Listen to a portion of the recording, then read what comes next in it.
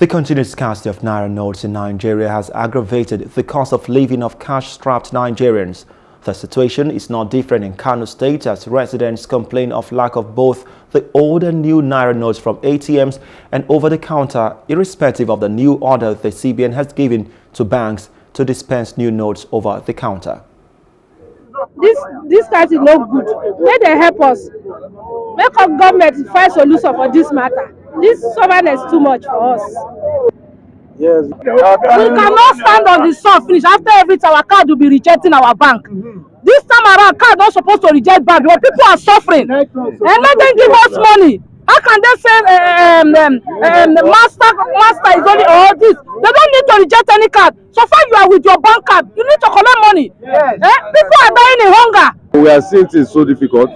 I've been in the UBA, I've been in the Fidelity Bank, I've been in Eco Bank. All the same thing. Now I don't know anywhere to go again. They only to stand here.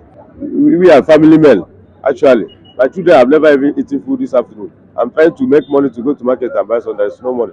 And they are not collecting money transfer. So I don't know what else to do. We are here since early morning. Most of us slept here. I'm 3 days here. I slept here 3 days. Yeah. Till now there is no service. They are continuing telling us no service, no service. And some of the people, imagine, they are coming. Yeah. And they will open gate for them. They will go in. But we, the masses, maybe they think that our money is not much enough for them to serve us. We don't know. They say that there is no cash. And we heard from the news. Government says that they have distributed money. We, the masses, that they are expecting us to go and vote for them. If it is true that they have given money, they should do something about those people.